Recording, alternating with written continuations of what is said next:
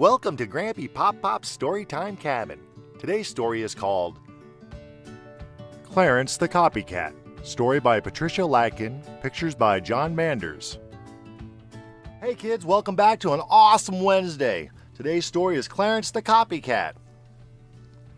Story by Patricia Lakin, and the pictures are going to be by John Manders.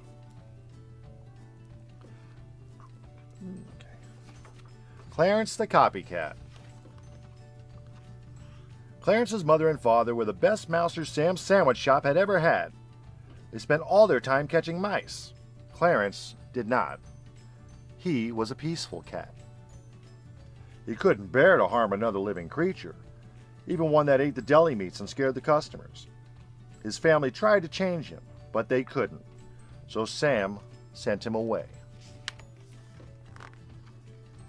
Alone in the world, Clarence stuck to his principles. He would not hurt mice. But everywhere he went, people wanted him to do just that. "Scrum, you know, Mouser!" yelled Gladys of Forever Flowers. "Scat cat!" shouted Annie of the Quality Diner.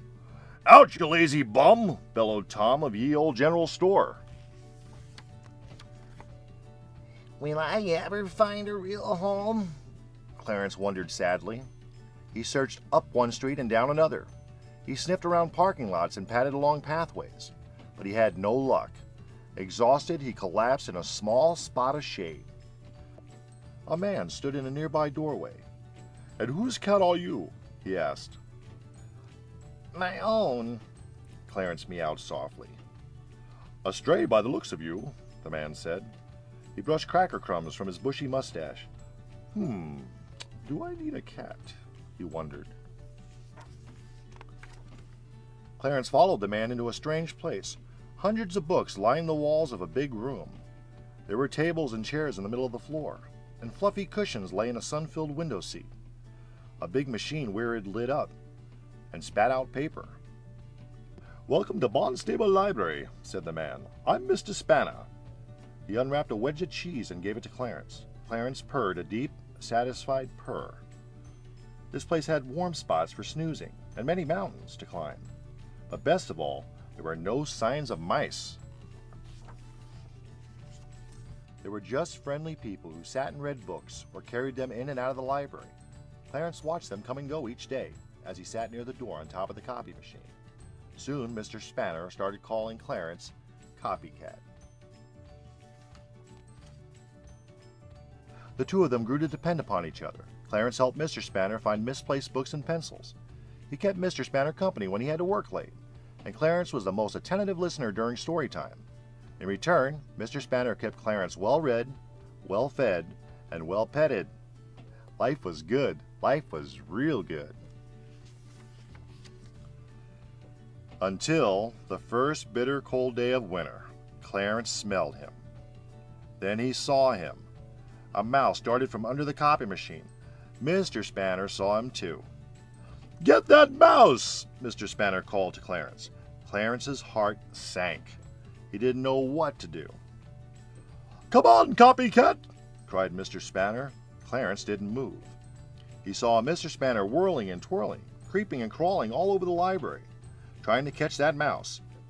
"He's gone!" Mr. Spanner finally panted. "Thank goodness," thought Clarence. That night, Clarence's past lives flashed before his eyes. "Out, you lazy bum! Scrum, you know, Mouser!" and "Scat cat!" echoed in his ears. "This time I can't let myself get kicked out," he decided.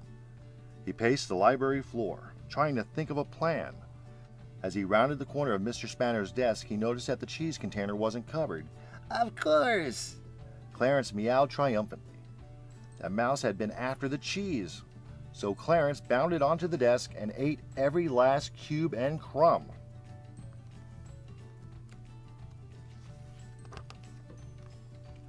But the next afternoon, the mouse showed up for story time. The children squealed. "Get that mouse!" Mr. Spanner cried, but Clarence didn't move from his cushion. He watched Mr. Spanner and the children whirling and twirling, creeping and crawling around the library, trying to catch that mouse. "He's gone!" Mr. Spanner finally gasped. Then he wagged his finger at Clarence. Mice like to eat books, you know.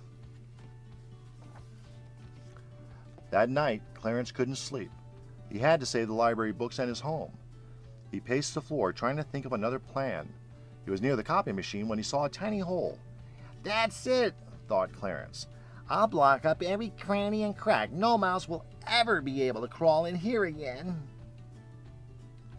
Early the next morning, Mr. Spanner opened the library. "How did these books get everywhere except where they belong?" he muttered. He looked at Clarence, who was perched high above in the mystery section. Clarence couldn't explain. He couldn't stop Mr. Spanner from removing all his book blockades. Later that day, Mr. Spanner had just lifted the lid of the copy machine when he began to shout, "He's back, Copycat! Get him!" The mouse darted behind the library cart. Clarence didn't move. Books flew as Mr. Spanner grabbed the broom. Mr. Spanner twirled, papers swirled. Mr. Spanner crept and began to lower the broom. "Stop!" Clarence yowled, and without a plan he jumped. He soared through the air. Mr. Spanner whirled across the room. Whamp! They collided. Plunk! Clarence landed with a big fat belly flop right on the copy machine glass. He tried to get up, but suddenly lights began flashing. Clarence was blinded by them. They went back and forth beneath him. Papers flew out of the machine. 1 sheet, 2, 3, 4, 5. "Gone!" yelled Mr. Spanner. He picked up Clarence. "I'm going," Clarence wailed. Mr. Spanner put him on the floor. He gave Clarence's head a pat. Clarence looked up. Mr. Spanner wasn't mad. Clarence wasn't being kicked out. But what happened to the mouse? Clarence peeked under the copy machine. He jumped when he saw it staring back at him. It wasn't a mouse. It was a huge black cat with bulging legs and an enormous tummy and whiskers that stuck out like arrows. It was Clarence. Well, not really Clarence. It was a large copy of Clarence. And it was the scariest cat Clarence had ever seen. It must have been the scariest cat the mouse had ever seen too, because that mouse didn't come back. Ever.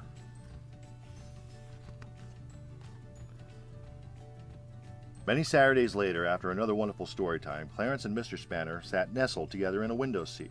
They soaked up the last rays of sunlight as they ate their cheese and crackers. "I knew I needed a cat like you," said Mr. Spanner. And Clarence the Copycat knew it too. The end. That's one crazy cat. Hope you enjoyed that story as much as I loved reading it to you. Be sure to join us next time at GrampyPoppop's Storytime Cabin. Have an awesome week full of happiness and success. And remember, only you can be you. Bye-bye.